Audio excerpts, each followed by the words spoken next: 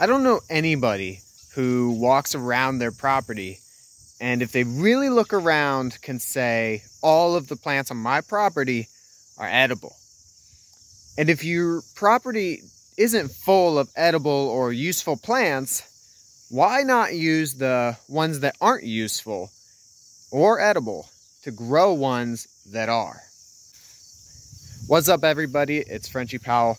Today we're going to look at how to use weeds that grow all around us and everywhere, whether it's city sidewalks or hedgerows, to grow food that is good for our health and is great and can build great soil for our gardens. So let's check out how we can use everything that grows around us that we oftentimes need to cut anyway. Maybe it's too close to a structure or too close to a sidewalk or a roadway. How can we use those things to grow good food? So right here's a great example. I've got a plant here that's called giant ragweed. And giant ragweed produces a very dusty pollen, and it's an extremely potent plant when it comes to allergy season. A lot of people suffer because of this plant, and it was growing down a roadside in abundance. So I figured I'd get up early in the morning. I took a pair of loppers and I cut multiple wheelbarrows full of this stuff. And what do? I just take it. We've got a garden here at my parents' farm in south central Pennsylvania. And I just take it and I throw it on the ground.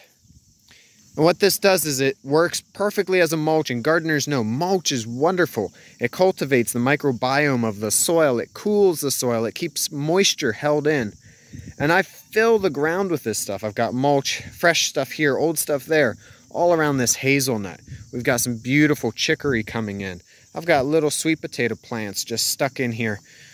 We got tomatoes. We got a whole bunch of stuff in here, guys. I know it looks a little wild.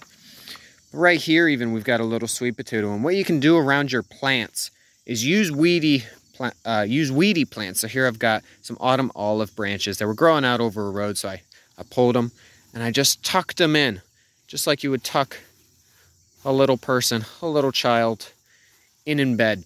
So we've got a garden bed here, and I just used tender small stuff to tuck around the plants, but I used the big stuff to fill in the rows, to fill in the paths. That way, you know, it gets stepped on all the time. If it's woody, the fungi finally get to have at it and break it down. And really, it's making that beautiful, healthy soil that when you have good soil, then you can go grow good plants. You know, don't try to feed your plants. Stop trying to feed your plants. Feed your soil. Then you'll be able to feed yourself.